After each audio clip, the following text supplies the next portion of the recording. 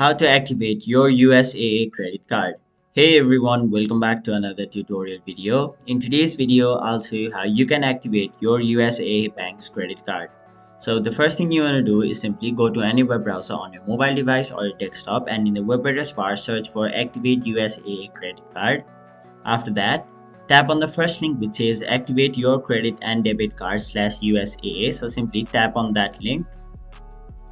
Now you'll be taken to this page where all you have to do is simply tap on this how do I activate my credit or ATM debit card. After that, it will provide you basically three options. Now the first one is you can simply activate your card online, or if you want you can also activate it by simply calling this number right over here. I'll leave this number on the description.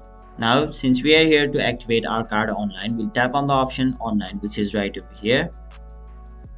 Now you'll be taken to this page where it will basically ask you to log into your account. So all you have to do is first of all enter your online ID. After that, tap on the option next, and once you enter your password and then tap on the option log on, you will be successfully logged into your USAA bank's online banking account, and then you will be prompted to the page where you will be able to activate your USAA credit card. And once you tap on the option activate by entering all of the details asked over there, you will have successfully activated your USAA credit card.